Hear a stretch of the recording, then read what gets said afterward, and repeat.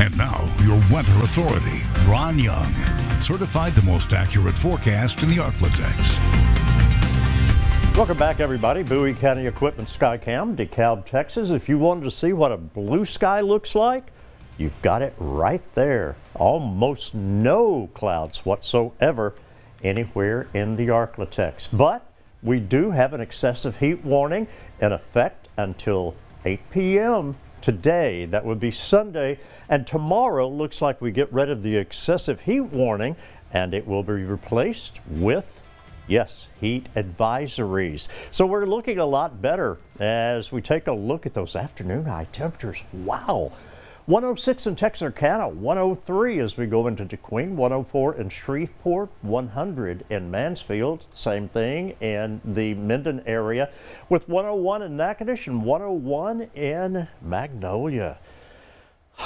I'm ready for fall, and I know you are too, more than likely. Wind speeds right now are less than 10 miles an hour, if not altogether calm.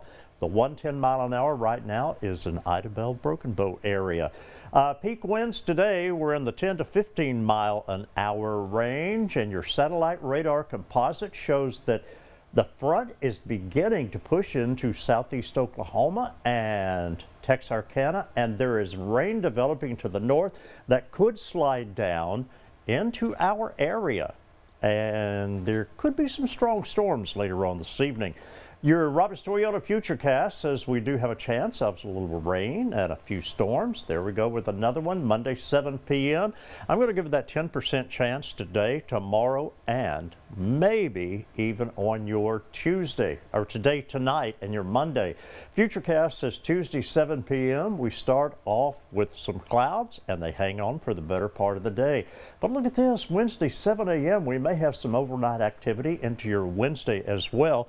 And again, it shouldn't be a big deal, and eventually we will see it clear up altogether. This is Wednesday, 7 p.m. with your Robbins Toyota Futurecast. As we go to 6 a.m. on your Thursday morning, tons of sunshine, and it is going to be very comfortable, and that just makes me extremely happy. Thursday, 11 a.m., still a lot of sunshine.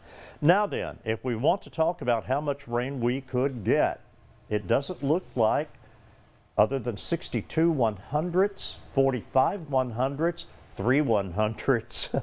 Yes, it's going to be mainly the western parts of the ArkLaTex that get the better chance of rainfall. So here is that 7-day forecast, looking at a high tomorrow of 99 after 78.